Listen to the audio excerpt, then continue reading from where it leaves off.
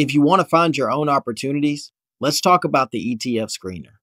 Here, you can select pre-made screeners to get you started.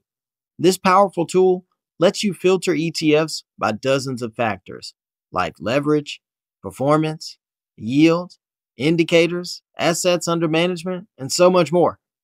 Using the search bar or the drop down menu, you can select these different filters. You can also apply multiple filters at once. So if you want high yield ETFs in the technology sector with RSI under 30, you can find that in seconds. So using this pre-made screener, let's click to see results.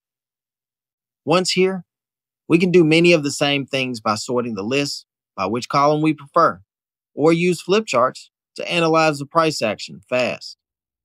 And here's a pro tip.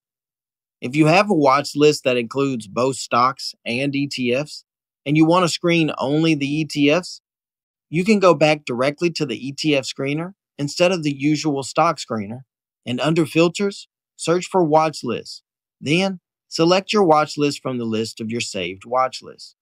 That way, the screener only shows your ETF symbols that are featured in your preferred watch list, making it easy to spot opportunities on the move that you've already had on watch.